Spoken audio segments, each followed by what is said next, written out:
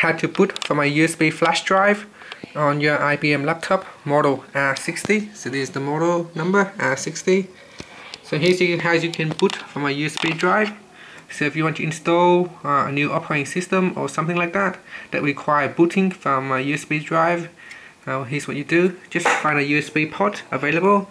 There's one right here on this laptop. So just plug it in. So make sure this USB drive is supported by this laptop.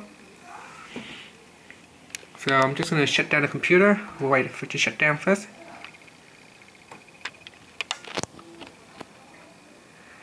Once it has shut down, we can press on the power button. So press on that. Then you can press on the blue button here. It's called ThinkPad. So press on that button.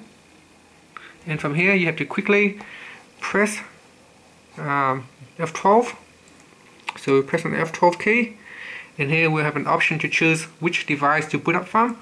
So here you can choose from DVD-ROM, from the hard drive, or simply from the USB drive. So I'm going to choose USB drive using the arrow key to move it up and down. And then we choose the USB and press on enter. And here say press any key. So press on any key to boot from the USB drive. And that's it. Now it is booting from the USB drive. Thank you for watching this video.